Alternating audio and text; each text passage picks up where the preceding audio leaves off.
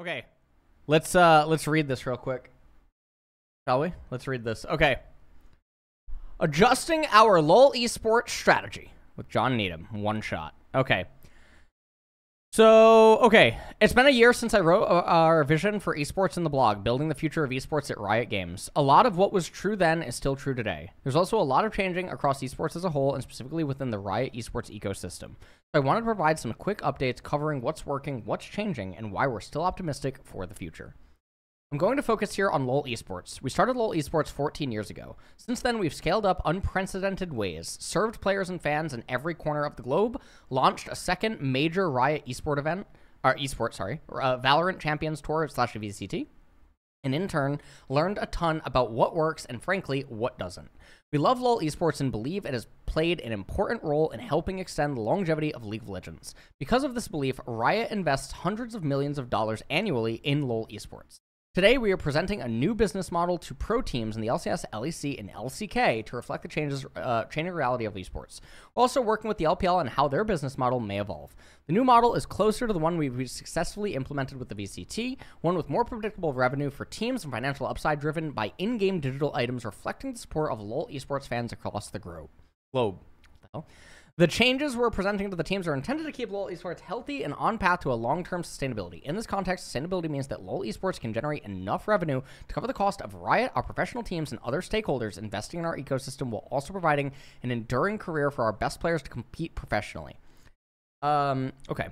Winter is coming, or is it? I want to start out with what's working, as we believe the imminent demise of esports has been overstated. Our community engages with the sport with more than ever. The 2023 season and 2024 start have had milestones that give us much confidence in the future. Our 2023 global event viewership was incredible, new formats, etc. Okay, it's going over to this. In 2024, we launched with record-breaking viewership numbers, and we can't wait to debut our Hall of Fame. Hall of Legends, plus spotlight the best competition that LoL esports has to offer at MSI and Chengdu and worlds across Europe, culminating the iconic O2 Arena in London. For the highs of 2023, however, the industry faced several business challenges, and we have not been immune to them.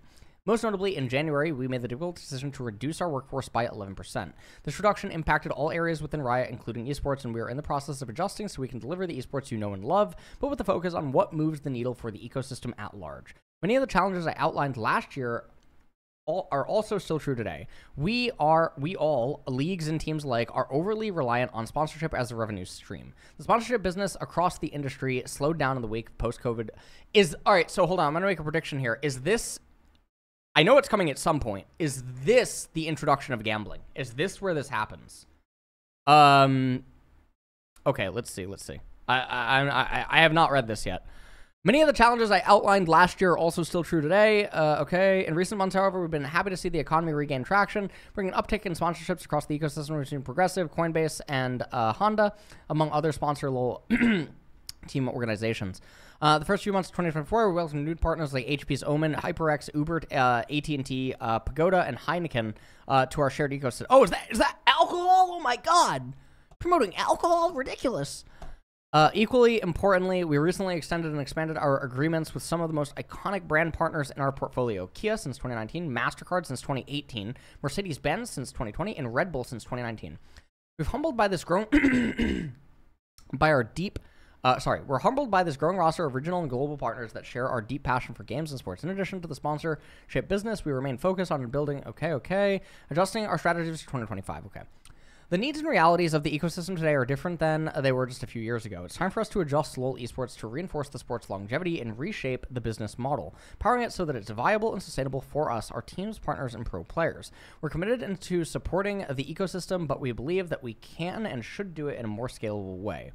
That's why we're offering a new partnership model with our team's partners in the LCK, LCS, and LEC that resembles the model we've implemented in the VCT. In the current LoL esports partnership model, teams committed to pay $10 million to participate in a league and receive 50% of certain revenues, not profits, generated by that league. Most of this revenue has historically come from the sponsorship and, to a much lesser extent, media rights. The intent of the original partnership model was, 1, give the teams a long-term slot, etc., align the incentives, etc., give teams a way to share the financial success of the league. When we first introduced, we want teams to succeed, and we've worked with them to help improve their cash position and refocusing, etc. For example, we've opened up a new team sponsorship category, adjusted our policies and competitive calendar to unlock more opportunities for teams, Yada, yada, yada, This is very long, by the way, so I'm going to start because I don't want to miss the next draft. Align financial incentives. Today, I'm outlining to owners a proposed new team partnership model that looks much like the VCT model. From a team revenue perspective, teams in the LCK, LCS, and LEC will still retain their rights to the slots, but their new business model better reflects our collective business goals for esports teams. They're similar to what we set out to achieve originally with LoL Esports. We want team partners to participate in the upside of our esports. We want to align the financial incentives between teams and leagues. We want to give teams some predictability on revenue share so they can manage their businesses sustainably. Under this new model, LCK, LCS, and LEC teams will be paid a fixed stipend and share in revenue from LoL Esports digital content sales.